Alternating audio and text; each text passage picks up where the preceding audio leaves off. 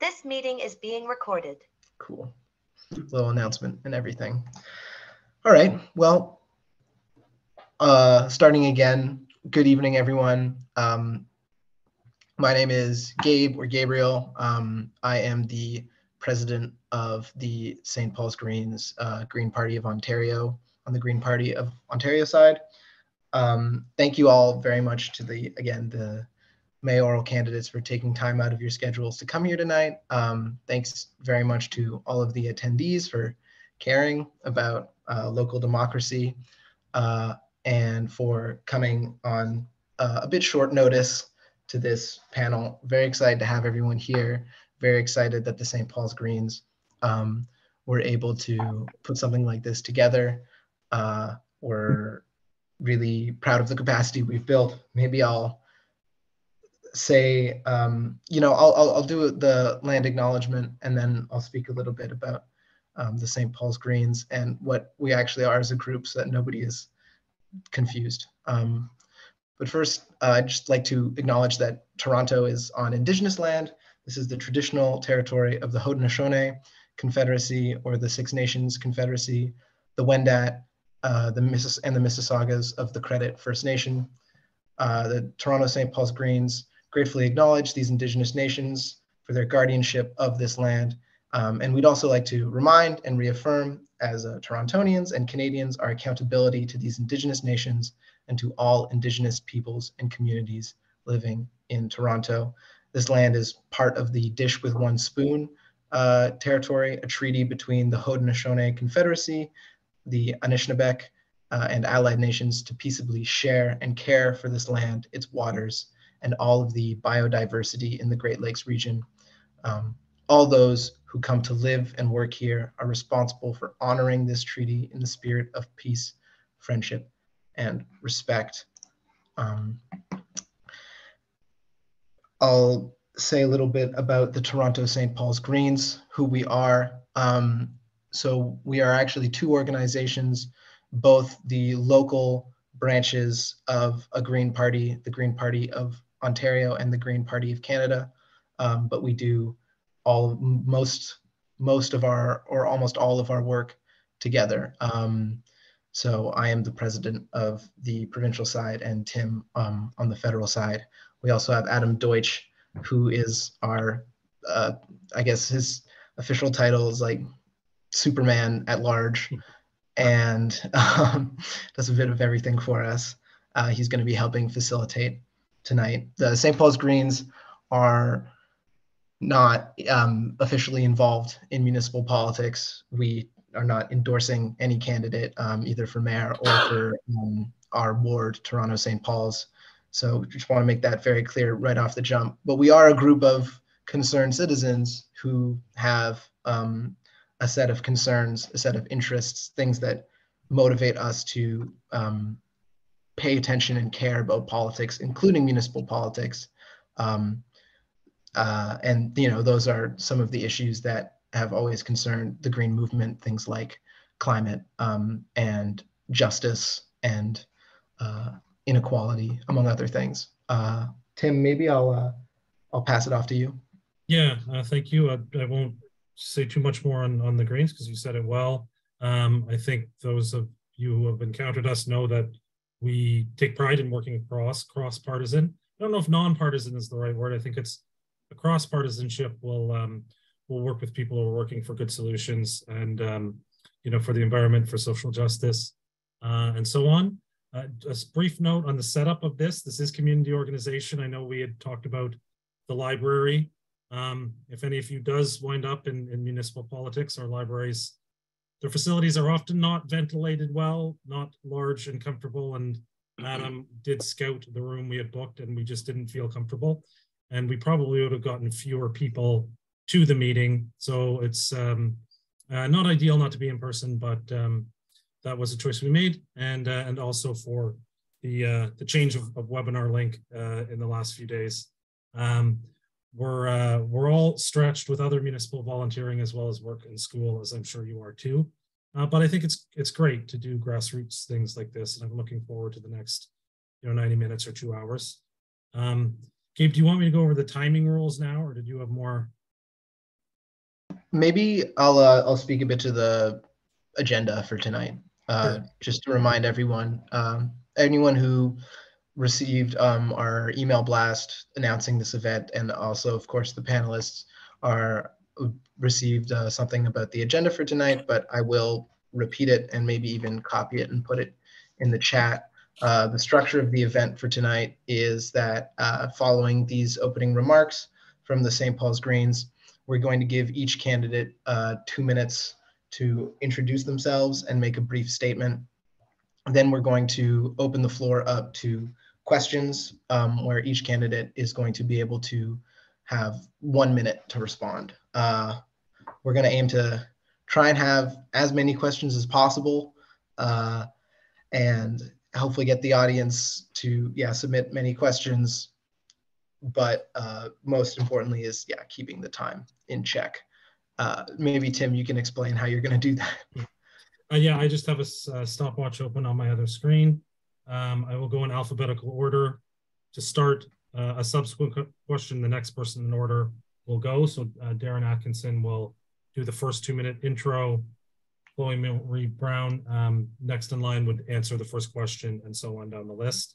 At the 50-second mark, I have the yellow card, The Gay Science by Friedrich Nietzsche, important work of philosophy. And the red card at 60 seconds is The Back of John Le Carre, Tinker Tailor Soldier Spy. So I thought that was a fun way to do it. And we don't want to mute, but if it goes over the 1 minute or the 2 minute, we will, because it's a large panel and we need to move. So do we want to start with the statements then, Gabe? Yes, let's start with the statements. So I think for just the statements, Tim, for an order, we were thinking of doing it just to start with the order you appear on screen, but then we can randomize it after that. I think it's easier for me if we do alphabetical. Okay. All right. Yeah. Well, let's I start have with everyone here in a file. So all right. I'll start with Darren Atkinson. I'll just make sure I have everybody in my little file here. I do. So Darren, you'll go first for 2 minutes starting now. Oh, you're on mute. Darren, you're on mute.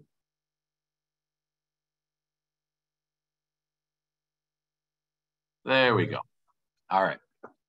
My name is Darren Atkinson. I'm running for mayor of Toronto.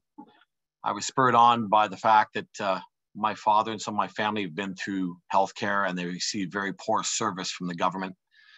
But that doesn't particularly pertain 100% to the point to Toronto, except for the fact that I was tired of watching politicians not actually follow through on their promises. And ultimately, I see myself as an independent who would want to run to be mayor of Toronto, to actually oppose any party for that matter that doesn't want to help the people within the boundaries of Toronto, regardless of what party it is, even the Greens. I'm sorry, guys. If you're not going to return our taxes, you're not going to solve problems that are particular to the jurisdiction we're talking about, then why should we cooperate? We're going hat in hand, and with $1 billion shortfall, I find that a lot of services might not have meaning if they can't be funded, and that's where they've got us. Until we correct that to some degree, or think of a different way to deal with it, we're going to always be pandering to the province and the feds. And it really won't be much we can do soon, because we'll be so far past the 8 ball with interest rates going up, we'll never be able to control our budget or control what we do. And you need money to do things. So while we spend $1 billion on subways and whatnot, whether you want to park or you'd like to keep your services through Parks and Rec running, it won't be possible. And it'll be quietly just brushed aside. And you will live in a city like that, because at some point you have to control your finances. I'm not a conservative with regards to finances. I just mean that 1 and 1 should be 2. And where is the money going? Those questions should be answered. So I would run interference against anybody who would oppose anything that we were doing that was on our agenda. And they tried to sell us a bad bill of goods, particularly from an accounting point of view. And, from a respect point of view, we give out a lot of taxes. We don't get it back. Where is it? Thank you. Chloe Marie. Thank you, Darren. Brown. Yeah, thank you. Let me reset my timer. Please. Hi, good evening, everyone. My name is Chloe Brown, and I am running for mayor because after 8 years of subsidizing corporate Canada, it's time to rebalance the scales towards the working class. And what that would mean is looking at the policies, services, and programs that have been favoring corporate Canada over the last 8 years and that have had us bleeding our pockets to subsidize large scale projects for corporate legacies versus the livability of our residents.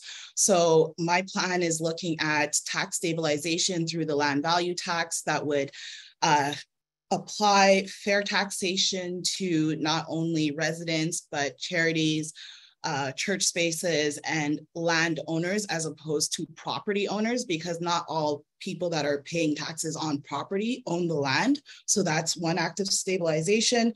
The second thing is to rezone our lands so that they actually work for residents. Since World War II, the luxury standard has been the single family home. And as time has changed, our needs have changed as well. And it's time that that is reflected in policy. The last thing that I would put forward is rebalancing the public service so that it employs small and medium-sized businesses. So breaking up large projects so that they can be actually achieved by small and medium-sized businesses and resident groups that are focused on creating local development at a community grade scale. This is all possible if we take control out of corporate Canada's hands and return it back into the hands of residents and communities that have the capacity and talent to solve these problems, if only elected officials got out of the way and trusted those who elected them.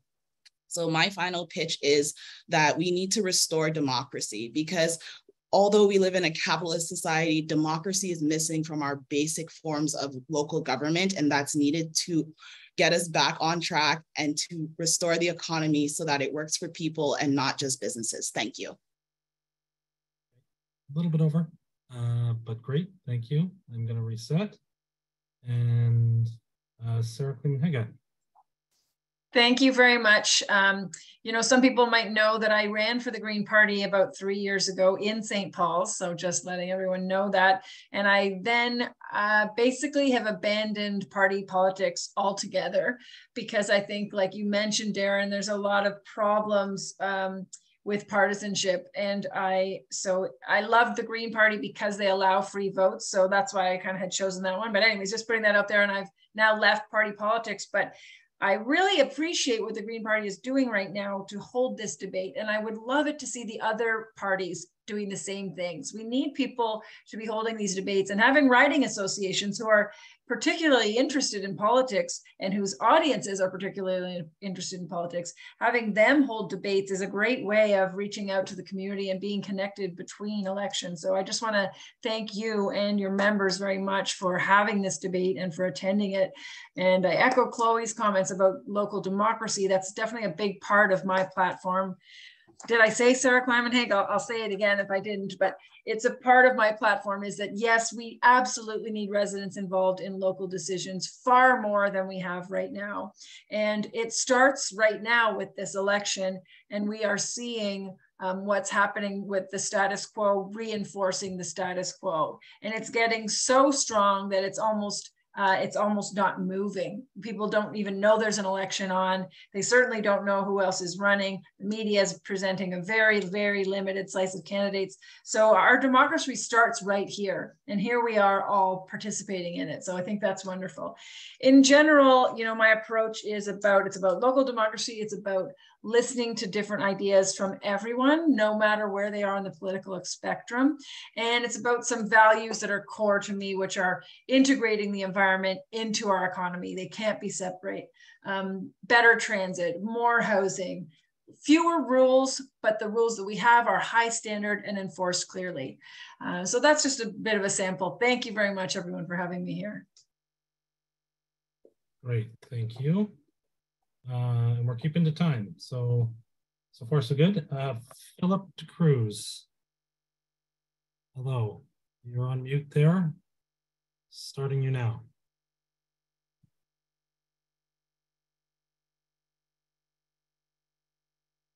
Philip, you are on mute.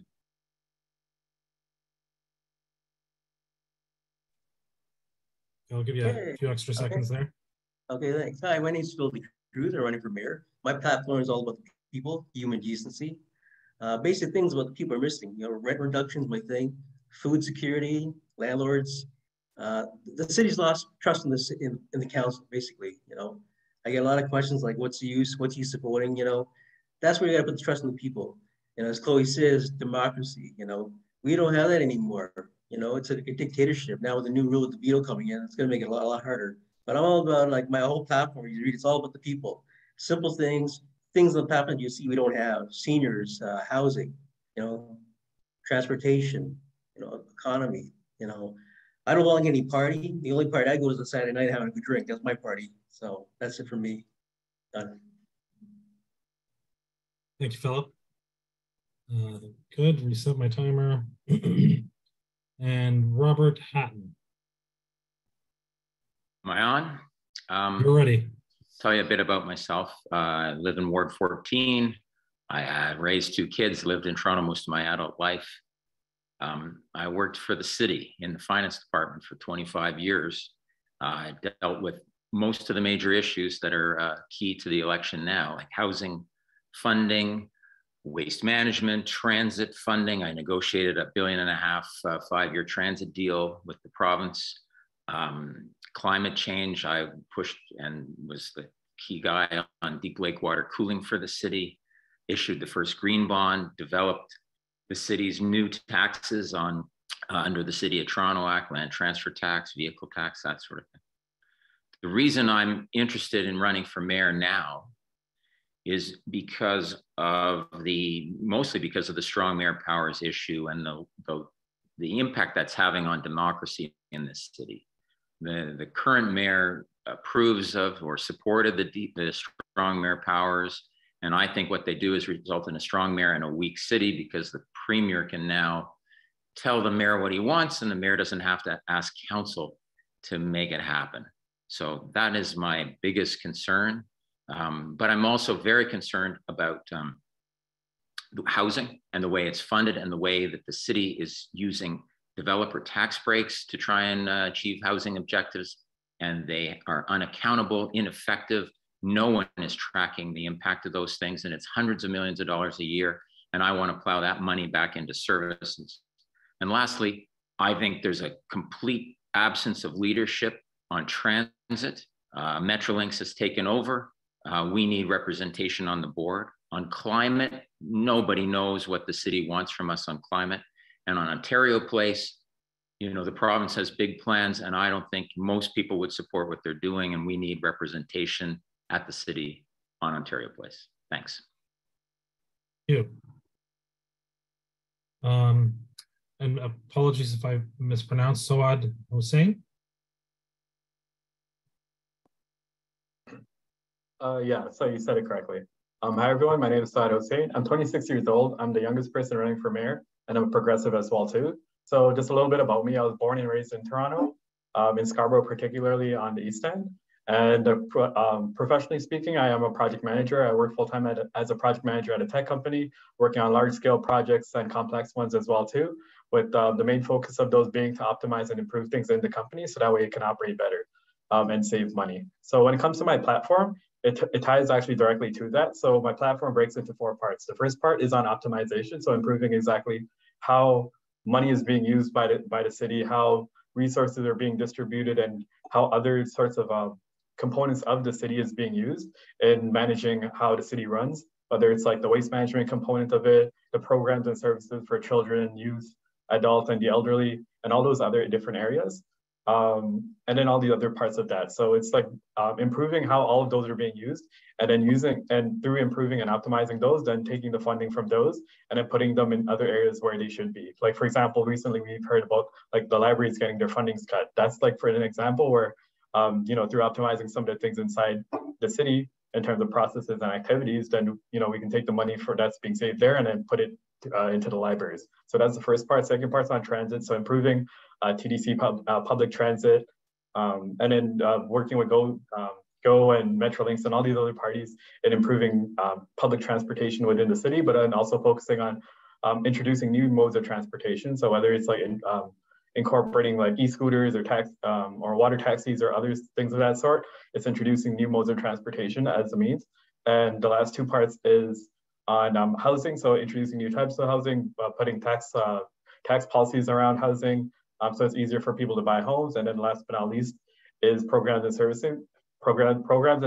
So making programs and services more accessible to people, increasing the funding and resources for them, and making sure that they're more accessible to the public and funded and provided properly.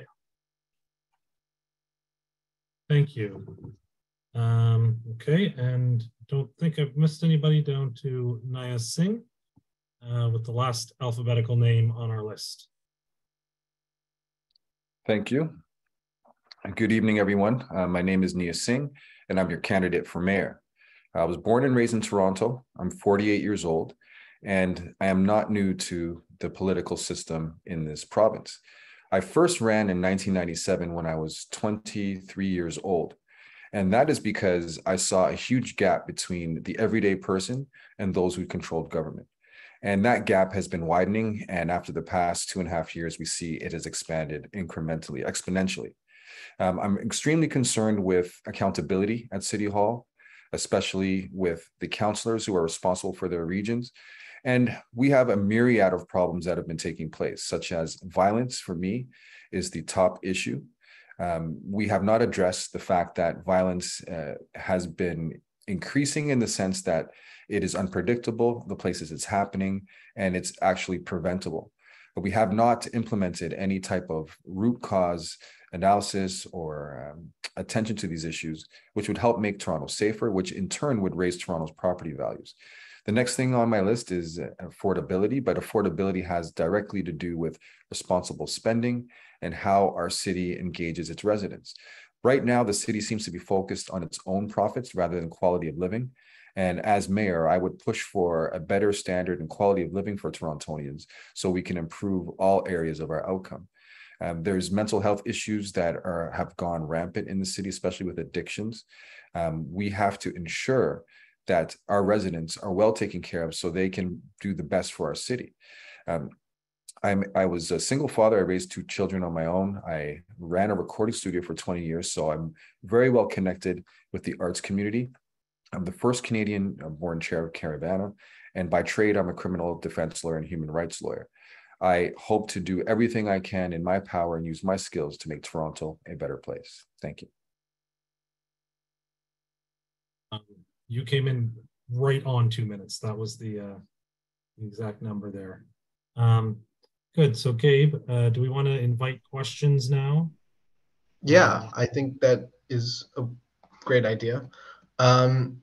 So for everyone who is watching, all of the attendees, the Q&A function is open, and you can submit any questions that all of the panelists will see. Actually, I should ask to the rest of the panelists, have you seen any of the Q&A question that has come in already, or does that just go to the host?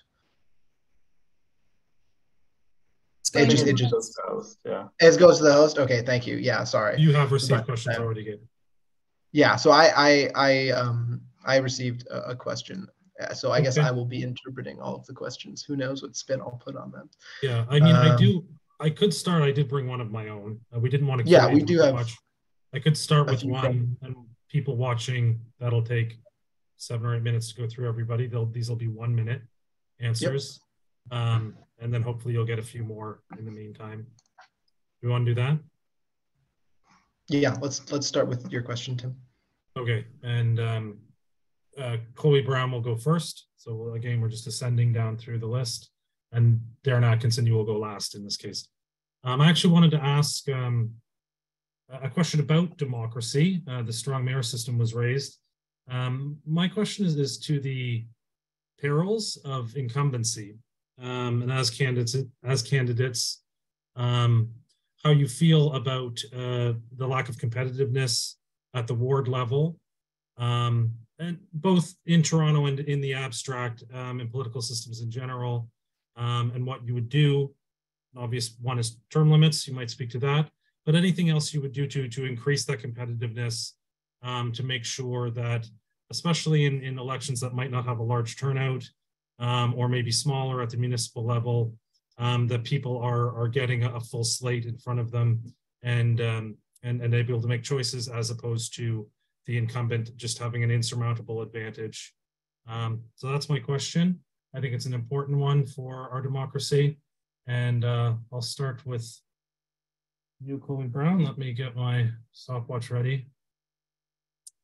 And Chloe, if you want to take that away. Okay. So on a personal level, I got my start in politics through a fellowship program. And I think that it's really integral that we do a little more investment in civic education in terms of how we engage young people in coming into civic spaces. So getting behind a counselor's office, getting to sit in chambers is different than just hearing about it. So creating a fellowship program for young people, but also like adults, because there are tons of adults over the age of 30 that should be running, but like, because we're older, people just think, hey, you're on your own, go figure it out. And this is one of the things that has been difficult for young candidates, particularly running in the other wards. While there is a will, there needs to be a playbook. So one thing that I would invest in is creating a playbook for new candidates in terms of where to go to get your content made. How do you find and source people for your printing? These are like very politically focused activities that could be making political campaigning easier. And that's where I'm hoping to make open source Wikipedia manuals for this. Thank you. You? Good. Reset. And Sarah Kimenhega, where you go? So ranked voting is a big, big thing that we can do to make the races fairer. And ranked voting, the province has outlawed that. But I want to sit down with the province again and say, let's hear your arguments for why we can't have ranked voting. And then let's look at it with a legal team and let's see if we can challenge that come together with municipalities around the province. There's no reason that I can see why the province should prevent ranked voting from happening. So that's something I'd really work hard on. Getting people involved in decisions in between elections is very important because that's how people are going to know whether their incumbent is doing a good job or not. And if they can assess that, it's a lot easier to vote out an incumbent or to vote to have them stay if they've done a great job. It shouldn't be just about name recognition. And then finally, term limits. I think term limits are unnecessary in a healthy democracy. Right now, the only reason there's this push for it is because our incumbents stay way too long, but they should be voted out. So while I support term limits, the idea of it legislatively enshrined, no, let's have a better democracy. Thank you. Perfect. Philip DeCruz. Okay, I'm the opposite. I believe in term limits. It should have been done a long time ago. Communication is the biggest thing. There's 2 high schools where I live. I talked to about 150 students, and I asked them why you're not involved in politics. They said, we don't care, we don't matter, we don't have a voice. Communication, also with the seniors, same thing. They're not heard. We have to make not only just committees, but our organizations, as Chloe said, people involved. They got to get people involved to be interested. They've lost interest in the city council. Like city council, first of all, I shorten the meetings right away. Everyday meetings are, well, like what, 9 o'clock to like 8 o'clock at night? It's too long, shorten it, 4:30, go home to your family, come back and do the next day. You don't have to show people that you're working for your money, for the politics. You can just go home. The communication, get people involved, let them be interested, put the trust back in the people to us. Okay. And Robert Hatton, over to you. Sure. I'd agree that incumbency is a bit of a problem. I don't support term limits, though. I think that people do develop skills and experience over time, and it'd be a shame to wipe that away every 8 years or 4 years or whatever. I think in the mayor's contest, they made it really easy to participate, 25 signatures. And so we have a ton of people competing, and I think that just favors the incumbent.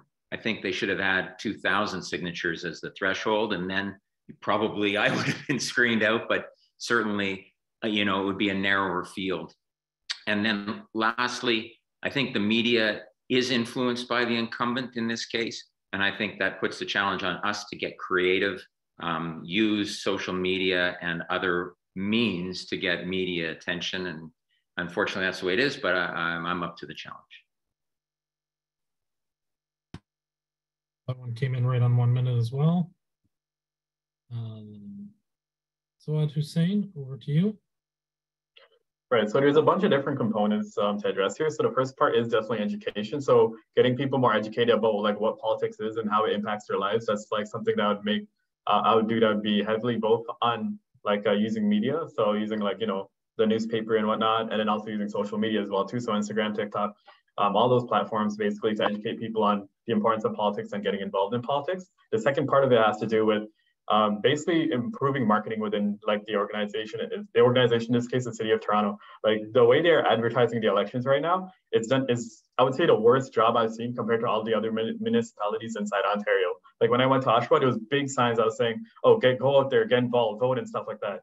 You come to Toronto, like there's not even a single sign that says like "go vote" or "there's an election coming up in October." Like what the hell? Like it's only now that we're seeing it in like the last 2 months, closer to like the end of September and beginning of October, that they're putting up signs. But that's a really shitty job from their part, from the city, which is something I would address and change that altogether, so that people are informed much in advance. So that way they know there's an election coming up, they can start doing their research and prepare themselves to properly vote when the time comes. I'm sorry, so I had to cut you off after 2 minutes, or 1 minute rather. Darren Atkinson, the last answer on incumbency. Sorry, Tim. I think I'm supposed to go next. I believe. Oh, sorry. I apologize. That's okay. That's okay. So, and do you mind repeating the question, just because I think it's gone on a little tangent? Yeah, I'll be somewhat paraphrasing myself, but the question was the perils of incumbency, especially in low turnout and smaller elections, things like ward elections, municipally. The incumbent has an enormous advantage. I had mentioned term limits, not a yes or a no, but just that's often the most obvious one that people bring up, or what other tactics we can do to tackle that. Okay, and was strong mayor powers in there? Because I thought that's what it initially was. As a preface, I had said that strong mayor powers had been mentioned, and that I also had a question about basically political structure. But, okay. But no, it wasn't a question on the strong mayor powers. The basic question is, what are your opinions on incumbency, and what would you do to address it? Thank you very much. Incumbency is unfortunately a huge problem. It should be a great thing, because any councillor that is doing a good job should be reelected. But what we have is, we have a system whereby the city is not presenting all of its candidates fairly and evenly. And what that does, it limits the pool. And I would say it's actually purposely done by city council in order to keep their jobs. If we look back to how power structures were developed, it was always excluding the poor, excluding the non-landowners, excluding people, and let the wealthy and the elite have their day. And that's what's continuously happening here. The incumbents have set up a system whereby they know their name recognition is always at the forefront. They will not approve a system that presents each candidate fairly, so the citizens can evaluate all their candidates and make a decision. And it's specifically designed that way. So my issue is, we're just going to have to keep fighting until the public understands that they have been denied choice. Thank you. Perfect. Okay, and now it's over to Darren Atkinson for our last answer. Let me unmute here. Yep. Okay. I support term limits. Being there indefinitely, there's only going to be one Hazel McCallion, right? I mean, that's probably the ultimate politician for me in this province, in Mississauga. She stayed there her whole life, but you're just not going to have people that are going to sustain that way in their life. We all peaks and troughs. So I support some form of term limits, first of all. And second of all, those of you who look at my website, damayor.ca, you'll see, if you look at me in LinkedIn, that I'm an inventor. I've got a patent in 30 countries. You got to think outside the box. The fact we're not voting online now, it's ridiculous. There's more than enough encryption power, more than enough software developers, more than enough will to do so. You know, people, when they're done work, barely have enough time to vote. That's the most simplest problem against voting. The practical stuff has to be looked at. I mean, if you extended voting hours to midnight, it might work. Lots of people on shift work. Some of them work 3 hours. You know, since we've had 7-day work weeks where people can be called in for 3 hours, how can somebody even make it to the polls? Think about that. Online voting would be the biggest change. There's no reason we're not already doing it. Toronto should take the lead on that. We're supposed to be a tech hub. Sorry, Darren. I had to cut you off also after 1 minute. Tim, was Good. that Well, the? yeah, we're Sorry, keeping go a ahead. good brisk pace here. So I Yeah. think it's great and a lot of interesting ideas. That was Yeah. a good round. Did we get some questions that you might want to throw up, Gabe? We did. We actually got 4 questions all about housing.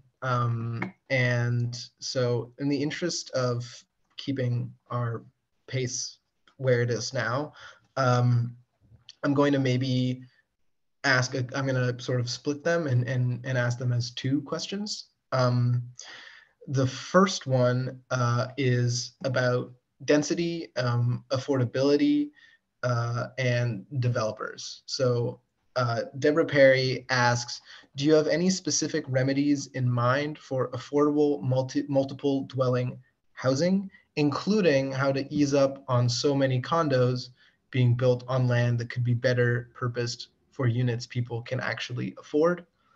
And an anonymous person has asked, I live on a street where there are 7 applications for 34 plus story high rises.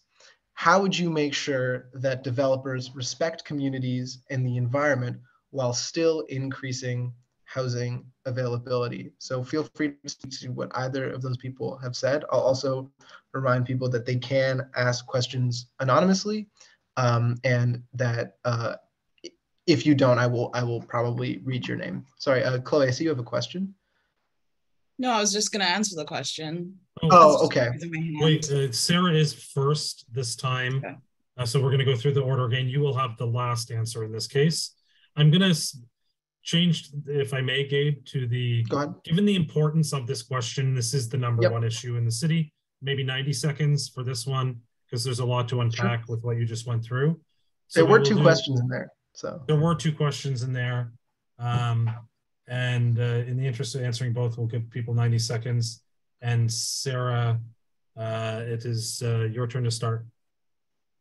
So I'm going to answer this question a little bit differently than I've answered in the past, because how a mayor needs to have a hand in everything: transportation, housing, crime, environmental protection. And a mayor can't be an expert on any of these issues. And so I find it interesting when people ask you, what are you going to do about housing? It's like, well, I think we need to ask housing experts that question, right? So to me, the question is, who are you going to listen to?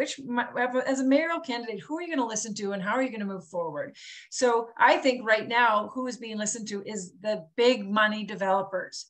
That's mostly being listened to, and then maybe a few very active residents who don't want any development. But there is a huge spectrum of people in between that. And so I want to listen to, yes, I want to listen to developers. They're the ones with the money and who are able to build housing. I want to listen to co-op people. I want to listen to nonprofits. I want to listen to the residents. So what I want to do is listen to the people who build housing on the zoning rules that are getting in the way and remove those zoning rules. And I want to listen to the residents who live in the neighborhood and the businesses on what kind of housing we need that will enhance our neighborhoods. And with those 2 things, we get rid of the zoning that stops building housing, but we identify what's really important when it comes to housing. And then we have very clear and high standards to protect what we want, but no ridiculous paperwork and rules that make it impossible to build good housing. That's my approach. Thank you. Good, thank you. Philip DeCruz, you're number 2.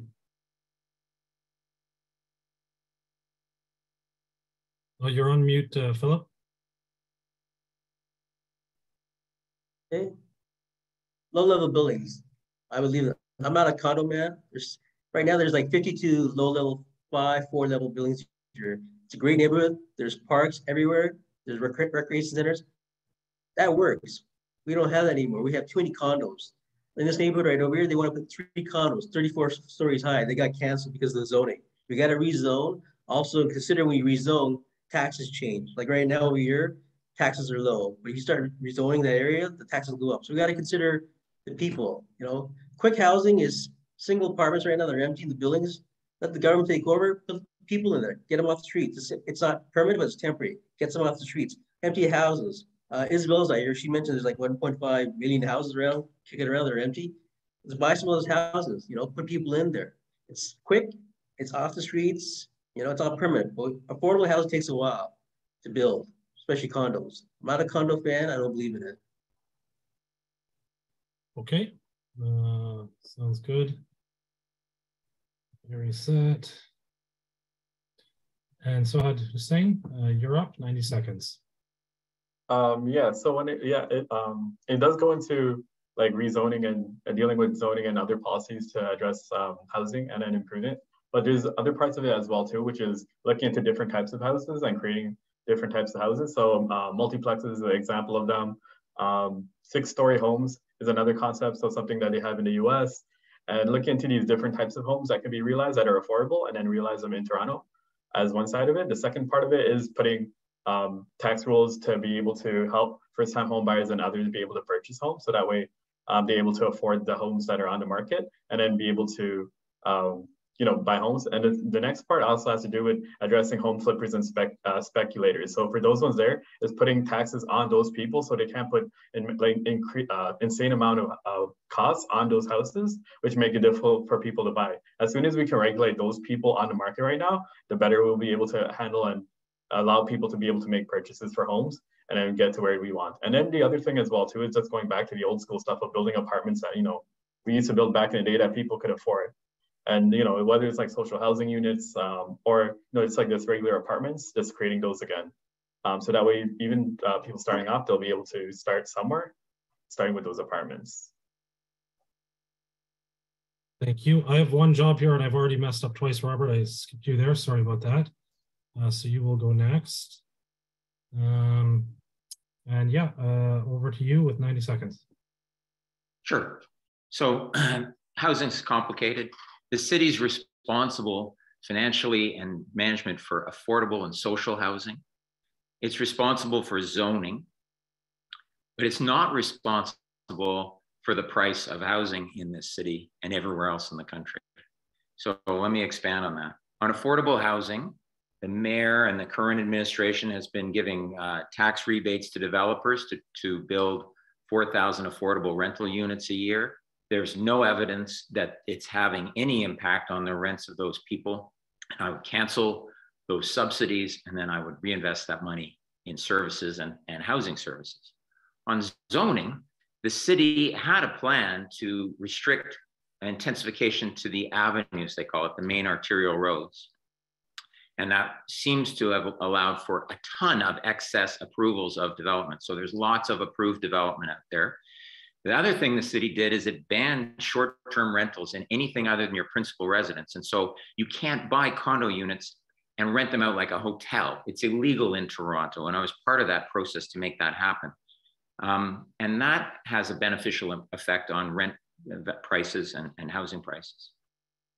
But what people don't know is almost all the zoning is now under the control of the province because of the transit-oriented communities legislation. Anywhere where there's transit expansion, which is where all the new development is happening, is now under provincial control. And that has to change. We don't have control over that anymore. Thank you. Robert, I had to cut you off at 1.5 minutes. I think Robert got to finish his last thought there. Yeah, done. Thank you. Yeah, all right. Nia Singh, over to you. You are on mute. Thank you. As I proposed back in 2018 when I ran for mayor, there should be a rent-to-own program for home buyers in the city.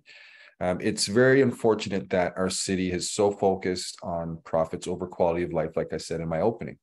And it's nothing wrong with achieving a high profit, but the profit margins are expanded way beyond the levels of sustainability as we see right now. The mayor of Toronto has to pressure the provincial government to get back to the rent control where we were at in the 80s and early 90s, because ever since that changed, rents have gone through the roof. Everybody wants to live in Toronto. And to fix this density issue, I would be proposing, and if I was mayor, I would be ensuring that every building made, no matter what the price of the condo is, has at least a 25% affordable housing units made. To have a specific amount of units, as mentioned by Mr. Patton, it's not good enough. 4,000 units is not good enough when you're building hundreds of thousands of units a year or even more. So it has to be mind to making sure people's quality of life increases and improves, and they can afford. So rent to own, a percentage of units affordable housing, and then also use areas of the city that have to be rezoned. And again, we'll have to go to the province to ensure that's done. So the mayor has to hit up the province and ensure they impress upon those ideas. Thank you.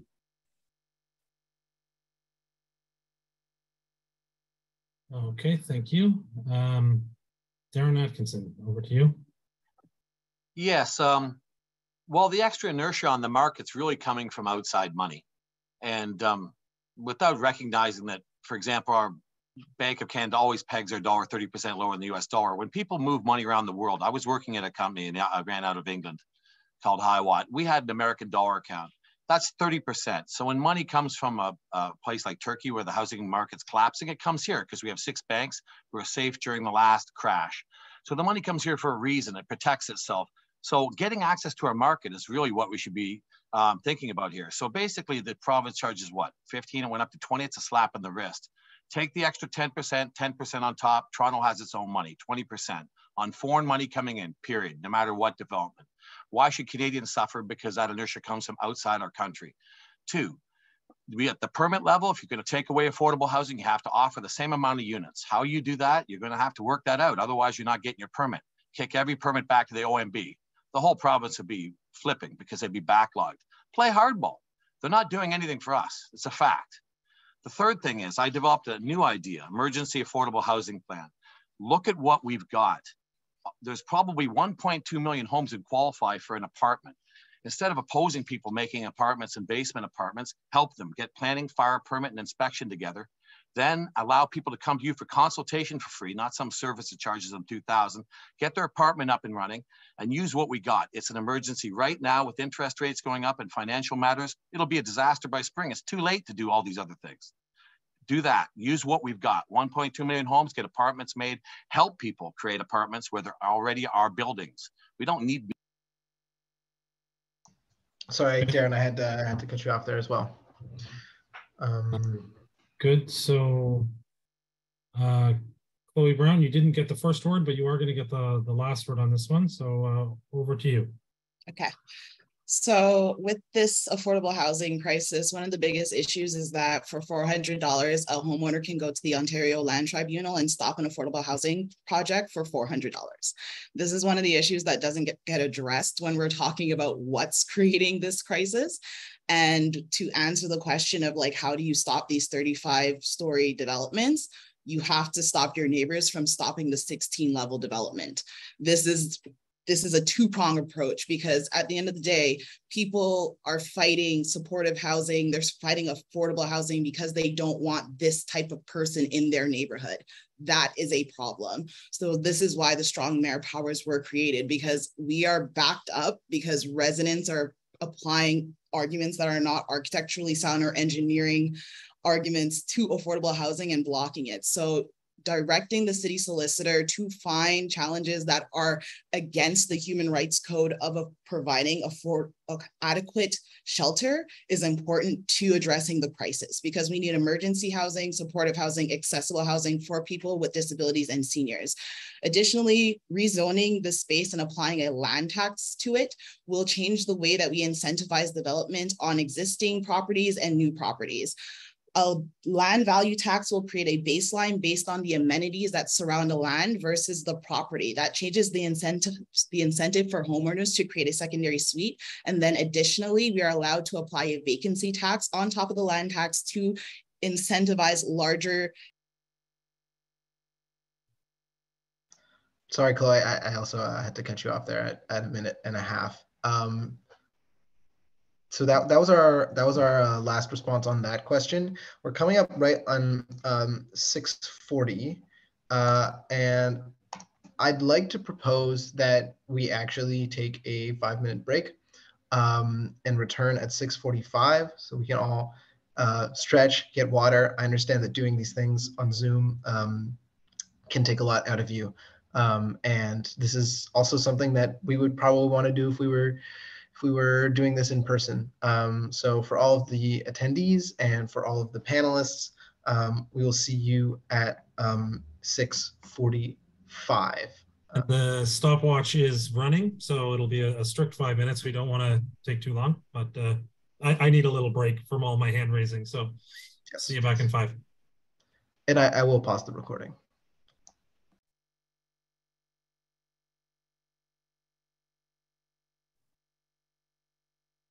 What can we pause? You don't have to repeat the whole thing just because the recording just started.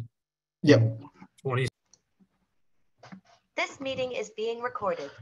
So for the next question, John Weston asks, what can the city do to support those who don't have a roof over their heads and who may be suffering for more reasons than one? It touches on a lot of related issues, but feel free to answer the part that you feel you can speak to the best. Okay, perfect. And Philip, over to you. Hey, I just took a head count downtown. We have about 15 empty apartments been sitting there for about 5 years. Also, we have these foreign investors that come and buy these places and they just leave it there empty, right? We should put a charge on that. Affordable housing, we have empty hotels, neglect. We have TCHM that should have been taken care of back in 2013, neglected. All these things could have been avoided if they were repaired properly and kept on track, like lazy landlords, for one thing. That's my third thing about lazy landlords. Tell you horrors what they've done, what we've gone through. But you know, the city neglected. You got to fix inside the city, the people. You know, building outside is good, but the people come first. What you see on the streets, kicking people out of shelters, like the rule should be in a bylaw, you cannot kick anybody out unless they have somewhere else to go. Cannot have to fend for themselves. A lot of people have a lot of mental problems. They need government support. We lack government not only putting them in places and leaving there, but also support programs, nursing programs, backup, you know, helping them out. Thank you. Robert Hatton, over to you. Sure. Homelessness is a really difficult problem. And I think Philip's right. It's not just about creating spaces, it's providing services as well. And that takes money. And I think we've seen the team reluctant to put money into services. The other thing that is important to note is that Toronto as an urban center winds up getting a disproportionate burden of people who need this kind of help. And so the province has a role in it too. It shouldn't all fall on the taxpayers of the city. But I think ultimately, the only way to address this and to do it in a more reasonable cost is to get out of the shelter business and into the supportive housing business. And that's where I would put my priorities.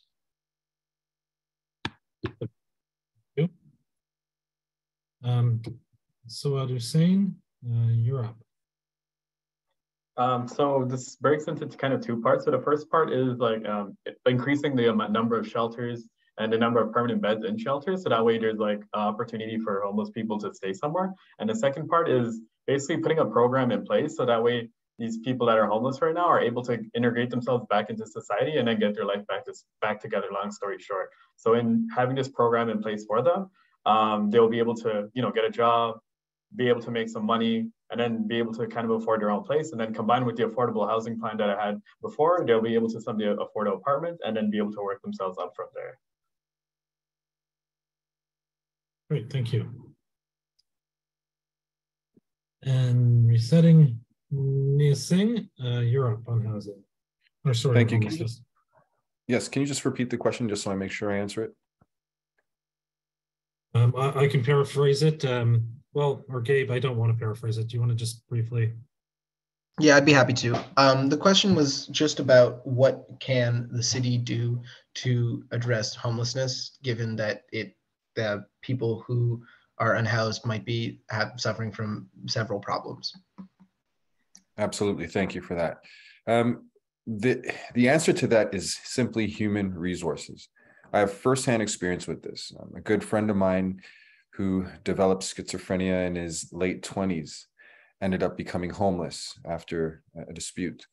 And he traveled around from shelter to shelter. And I would meet with him. I would provide him some support through food and fresh clothing. But what I realized is he would get robbed when he's at these homeless shelters. And a lot of people don't want to be in shelters because they feel unsafe. So it was only through my persistence of calling Native Men's Res Association, ensuring that he had the support he needed by letting him stay even at my place when there were no shelters available, was he able to get out of it. Now he's in a mental health home, he's being supported, but it was only because somebody has been there and is still there daily to take care of him. So there are many volunteers in the city of Toronto who can help. We have to provide human resource support to these people. Thank you very much. And Darren Atkinson, 60 seconds, over to you. Yes, I think Nia's right. You have to understand the nature of homelessness. I mean, from addiction to just people who want their freedom. They're there for different reasons. So you really can't apply one rule to everybody. I think getting advocacy for them would mean you'd have to physically go and interface with the people. And ultimately, at the end of the day, I haven't had as much experience with that, except that when I was young, I was on the verge of homelessness. So, you know, the reason why you're there, I didn't want to be there. So you might have offered me a job and I'd take it. But other people who have addictions or have freedom issues, they might not want that. So the thing that I would add that I could only comment on is that when the winter comes, we're a winter country. We have to use the spaces we've got and open them up and pool people together to go in there and chaperone, not chaperone, that's probably an insulting word, but commit to being with people during their homelessness, during the cold nights, because there's no excuse for that in this country. We've got lots of buildings the city has that are empty, some of them for tax reasons. They should be opened up. And the mayor himself should get actively involved in getting volunteers to go in there to make sure those people don't freeze. And this winter, it could be the worst ever. It's going to be a hard winter. There's a third El Nino that's going to create cold weather this year. And well, just look at the data and the stats from weather to economics. Really, this winter is going to be a danger zone. Sorry, Darren, I had to cut you off there. Chloe Brown, it's your turn on homelessness. All right, so one of the things that I would look at is bringing down the cost of housing for the healthcare providers that have to be in supportive housing to serve this population. One of the things that could counter what the premier is doing to healthcare workers is bringing down the cost of living. So when you're building supportive housing, making sure that it's mixed use as well. So let's say you want to have a vertical garden that brings down the cost of food. It also creates a food system within an apartment building. So that is supportive housing as well, making sure that there is also like mixed services in terms of healthcare, alternative therapy for like whether it's arts care, recreational therapy, and then ensuring that these things are in place. So the ground leasing system for supportive housing is 20-25 years, just like social housing is, to make sure that there is stable networks available to people who need supportive housing, whether it's people with disabilities or people that are aging. So making sure that the healthcare workers can live where their patients are and they're co-located to this service infrastructure is really important to making sure supportive care is sustainable. Thank you. And Sarah, you have the last word on this one. Oh, sorry, Sarah, you're still muted. Yeah, you're still muted. I felt so many good ideas here. I want to emphasize what Robert said about the solution is not shelters. It's, you know, they should be the most emergency situation, and supportive housing. Absolutely. I agree with what Nia was saying about human resources. Homelessness is a complex issue and it's different for so many people out there. So it's kind of a case by case situation. Some people will need advocates, like Nia advocated to find someone a home. Some people, I met one man who just was waiting for his ID that had been lost and was in this bureaucratic mess. Only when he got it, could get his ID, could he leave. Another person it was because of the bed bugs in the shelter. He didn't want to go. Every person has a different situation. And so it's still cheaper to deal individually with people than it is to institutionalize them. So bringing all these solutions together and then just bringing in the people who aren't here to ask them, why haven't these amazing solutions happened? Let's go forward with them and remove those barriers. Thank you. Right. I did not forget anybody there. I don't think. Raise your hand if I did. And if not, Gabe, you can take away the next one. Yeah, sure. So the next question actually comes from me. I'm a young person. I'm very concerned about climate change. It's what motivated me to become involved in politics to begin with. I think that at the municipal level, the discussion around climate change has mostly focused on how other issues or other solutions can also be climate solutions. Things like public transit and densification can also be climate solutions by preventing sprawl. But do you have any suggestions, any ideas for climate policy that is specifically geared toward helping Toronto reach its emissions commitments, reductions commitments? That's my question. Okay, so our climate question, Chloe, you're middle of the pack on this one. Robert is up to go first. So if you're ready, 60 seconds. Sure. I think the citizens need to understand the plan the city has, and it should, I believe, it involves electrification. So electrify furnaces, stoves, water heaters, cars, and we need to help people move in that direction. We need to get efficient. Canada is the worst efficiency. Someone was saying on water and CO2 and energy. And that means going to heat pumps, going to induction stoves, smaller cars, even eat less meat. But mostly what's missing in Toronto is leadership. We need leadership on generation, solar, access to solar through Toronto Hydro and hookups. And we've seen the mayor who can't seem to even get them to go LED at night. We need support for carbon pricing. We need building code changes in Toronto.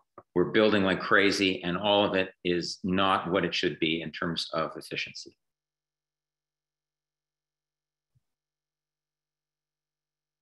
Great, thank you. Soad, over to you on climate in the city. Yeah, so in regards to climate, there is definitely some policies actually in place that I am considering implementing, but they're not going to be immediately the first thing that I would want to kind of implement. The main things that I do want to focus on, which indirectly does contribute to helping dealing with climate change, is improving transit and like housing and some of the other components. Like, for example, being able to improve transit, for instance, we'll be able to promote people to use the TDC more frequently. And then in getting people more on public transit, that can help reduce the amount of cars being used in the city. And then the other part as well too is like, so one part of the plan is to have more arts and events and activities in other parts of Toronto. So in Etobicoke, North York, and in Scarborough, and then also creating, different types of venues in these areas. And then in dealing with, like, for example, traffic congestion, then this can help deal with climate change and stuff in an indirect way, but that's the approach, yeah. Thank you. Nia Singh, you're up next. Thank you. One thing I just want to state is that climate change is natural.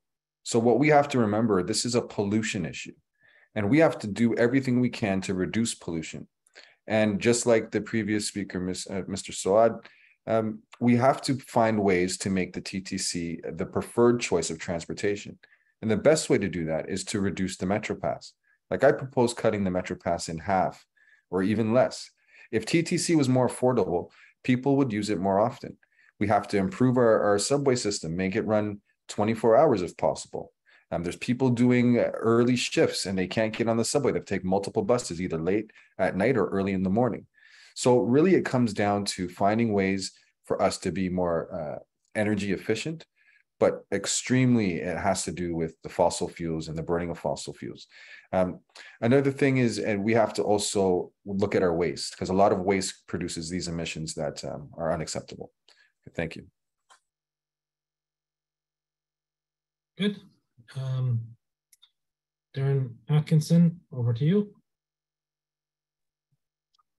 Yes, I agree. We should electrify all transportation. I mean, buses should all be electric, but I'm not going to speak to that. I'll speak to something I have firsthand contact with. If you take a look at my LinkedIn account, you'll realize that my past was, you know, I was on the verge of homelessness, but I always got out of it. I built a recording studio. I paid for a patent by going through garbage professionally.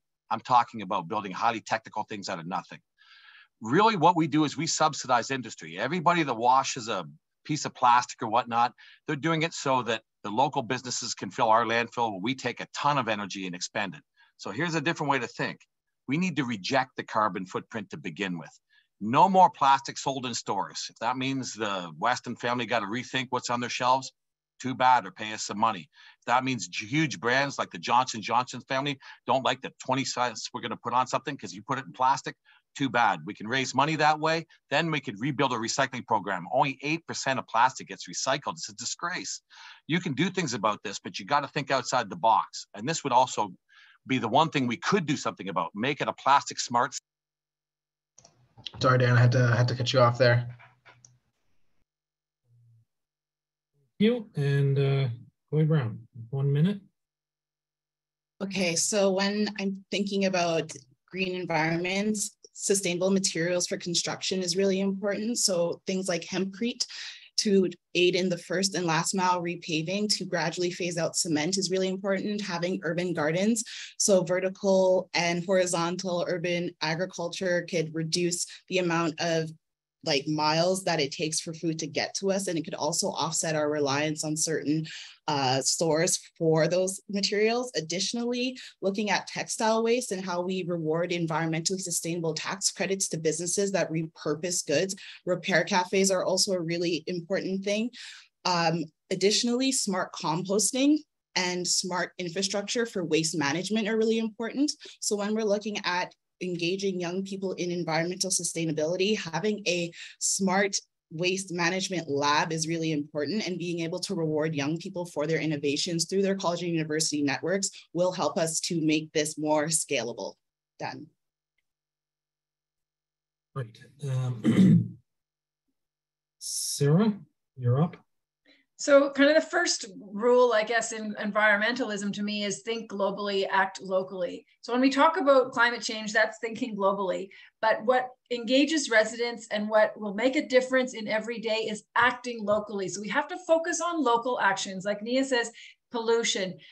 Chloe's mentioning vertical gardens, like things that make life better for our life support systems now. Cleaner air, waterfront, transit, housing, people that can walk where they're going. Every positive environmental action we take here has a benefit globally. And I think we just need to concentrate on what we can do instead of worrying about these giant targets and scary things that have people paralyzed or thinking they don't even want to touch the issue. So I think the city has to take its own roles and look at our own environment by city actions. Look at our own impacts on the environment, change those, and then engage residents by talking about quality of life when it comes to positive environmental actions. So thank you. Good. Set. And Philip, you're the last word on this one. Hey, all my colleagues have amazing ideas. What we lack is the culture. We got to change the culture of this city. We got to have to think green. We got to work green. And we got to share green. 2015, they put this.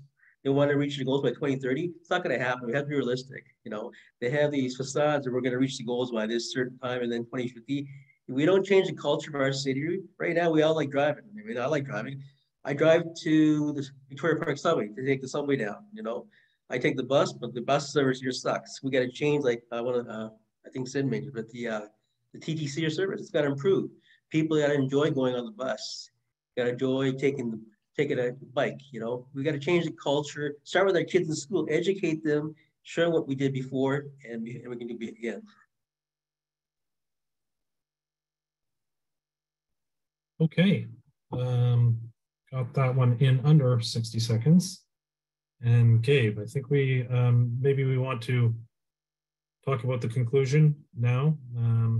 Yeah. With the last question.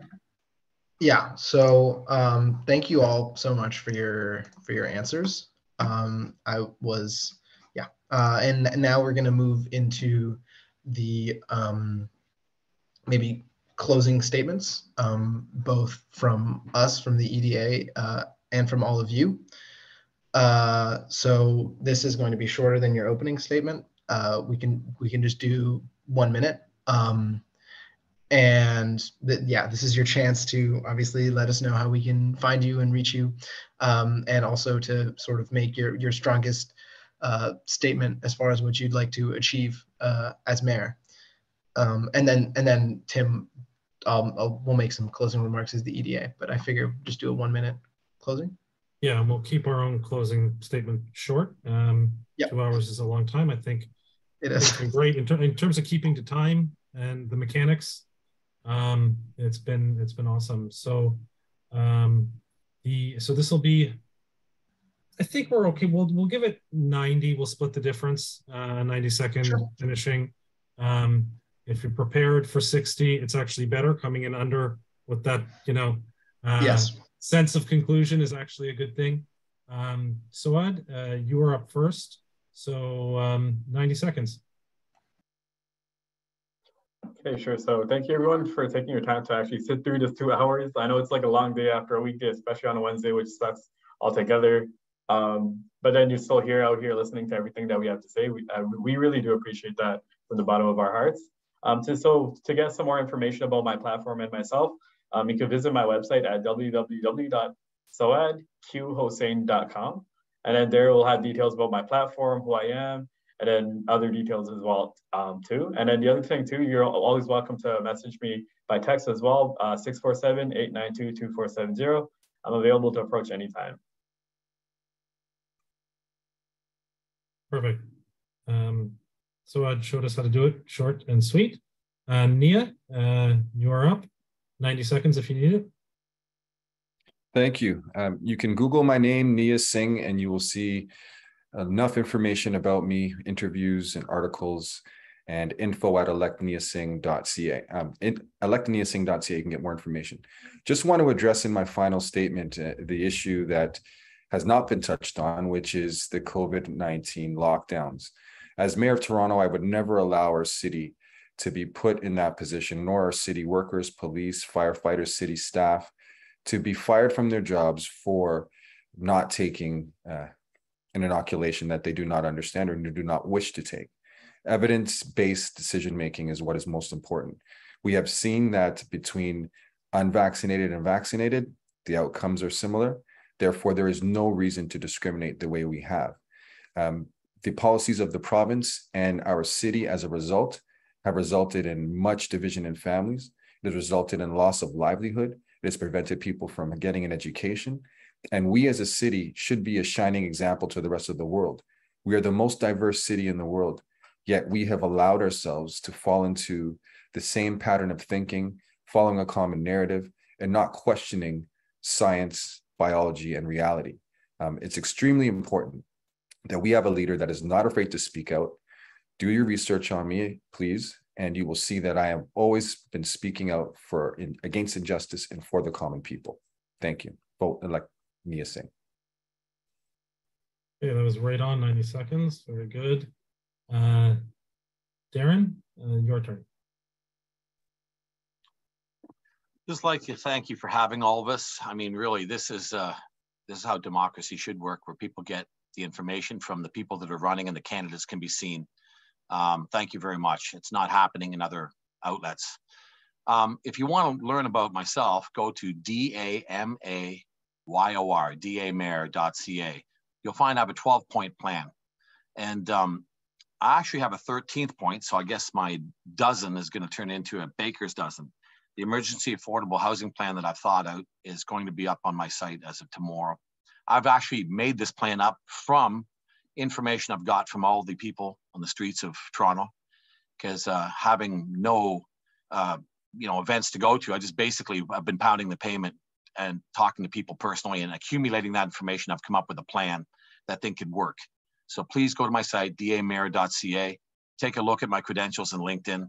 I solve problems with very little resources. That is a skill. It's not one that everybody uses all the time, but I've never had many resources. So we're heading into times when there's not going to be the land of plenty with high interest rates and people going to be in hard financial times, I think I can actually bring the ideas that could work. And I would allow other people to modify them and be involved in implementing them. So it wouldn't be a matter of one person having all the expertise.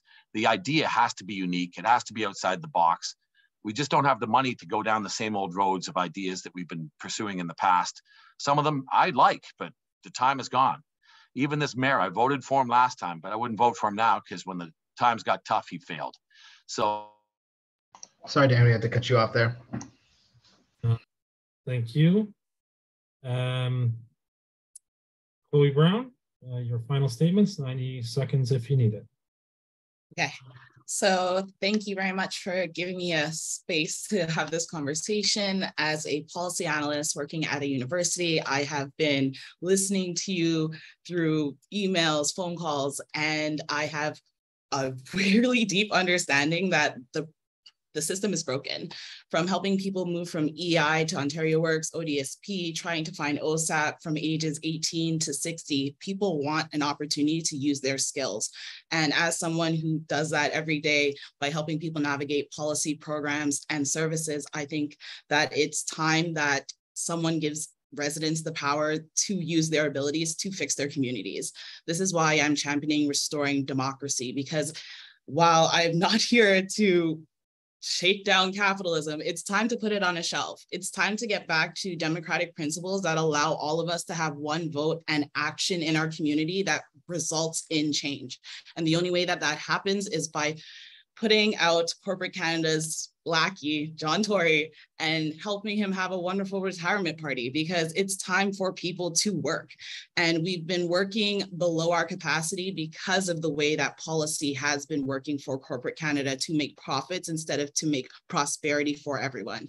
So let's put people before profits. And on October 24th, vote for Chloe, because that's my intention. Give us democracy, or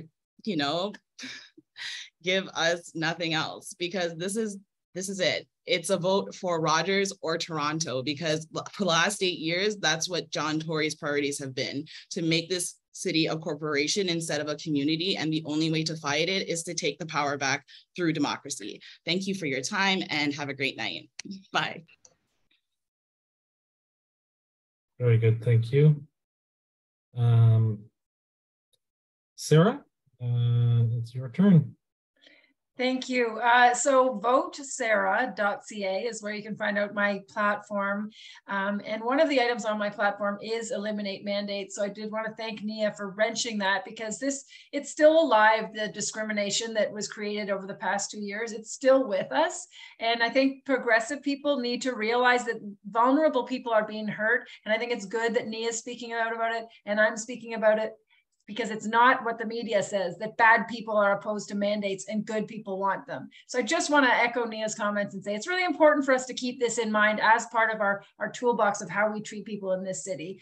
I want to also talk about environmentalism, because this is a group that cares so much, so deeply. And I want environmentalism to no longer be kind of a religion. It's something people need to do. If they're good, they're going to take care of the environment. And where, people get criticized if they don't. Environmentalism has to be easy. People will do the thing that's good for the environment if it's easy, automatically. We've got these systems that make it difficult to do things that take care of our environment, that take care of our air and our water and our land. So we've just got to change our city system so that it's no longer on the resident to do the right thing. The resident will naturally do the right thing. And just the last thing I would say with these last few seconds is, all of us do have really good ideas. All of us really do have great energy and drive, and all of you do as well. And so after this election, whichever one of us is in power, whether it's us or someone not in this room, we still can keep working together and grab these ideas and run with them, all of us. So thank you very much for your time. Thank you. And you actually stole my concluding lines there, Sarah. I'll go with that last comment, but I may echo them a little bit. Philip, you're up next. 90 seconds if you need it. Great. I just say thanks, guys, for having us, put all this together. It's a lot of work, and thanks to all my colleagues who had great ideas, blew over my head. You want to find my platform, Twitter? It's Philip take off the D, cruise, or Facebook. My platform's in the visual art stuff, something different. It's all doable. It's easy. It's all for the people. I'm here for the people. If you vote for me, I'll make mistakes. We all make mistakes. There's no such thing as perfection.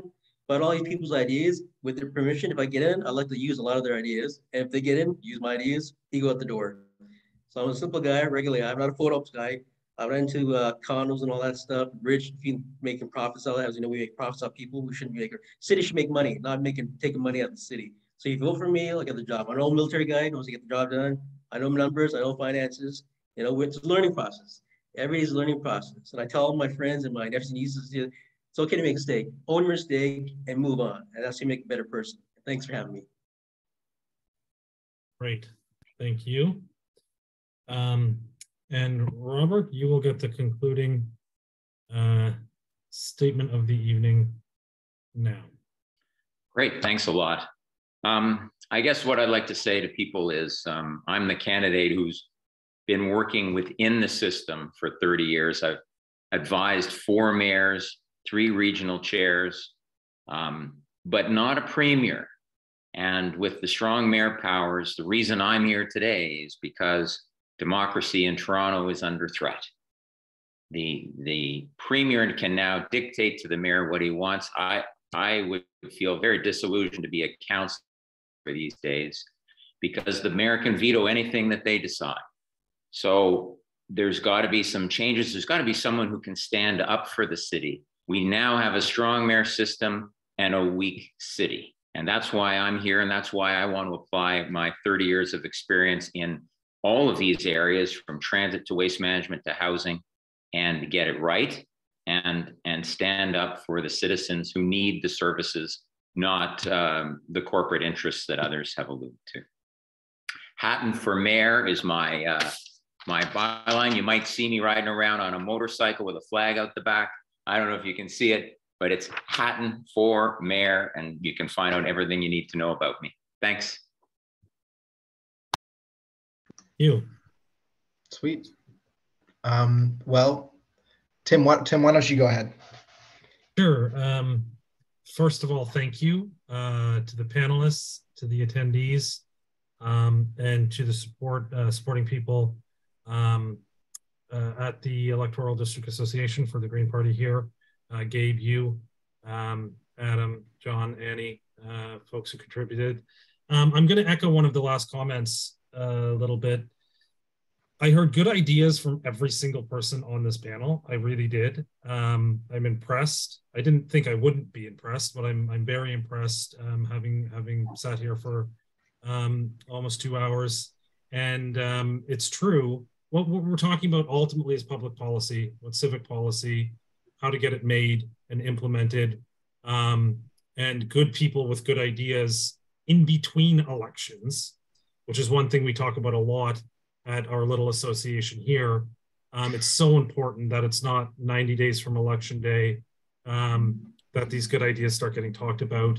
So come together, reach out to one another, reach out to us, and let's talk more about public policy and get some solutions implemented, better solutions for the city.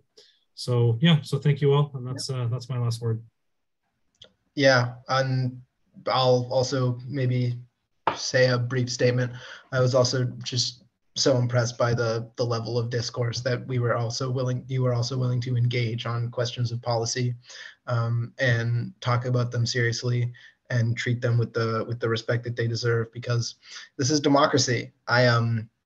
I know what it is to run against a powerful incumbent. Back in June, I was deputized by the Green Party of the Ontario to run in Etobicoke North against the premier, and well, let's just say that I only got the votes numbered in the hundreds, but the way I think about it, and the way I encourage everyone to think about it, is that each of those votes, that is somebody who is showing their support for a more robust discussion of policy. That was every single one of those 690 votes was a little bit of democracy. And this too is our own little piece of democracy. So I'm really, really grateful that you all took the time to come out, and the attendees as well. It is a Wednesday night. It was 2 hours. but your commitment to democracy, it's going to go a long way. So thank you all so much, and have a great evening. Thank you. Bye. Thank you. Have a great evening, everyone. Okay. Bye-bye. Good evening. Good luck, everybody. Yeah, best of luck.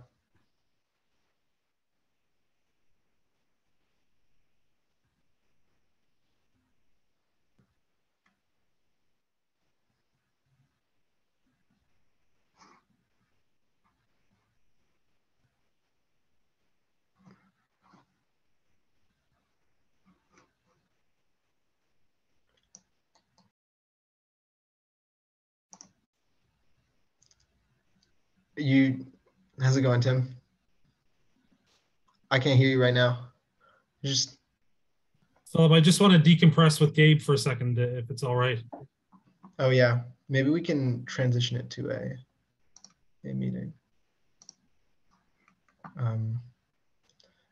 Tim, why don't we hop into why don't we hop into the, or I'm tired too. We can decompress tomorrow if you want. I got something else to do. I got to go run, have a coffee to wake up, and let's maybe talk 24 hours. Let's chat tomorrow. Yeah. Okay. Thanks, buddy. It went well. That was awesome. Yeah, it went really well. Hey, thanks so much, Tim, for all your work on this. All right. Take care. Talk later.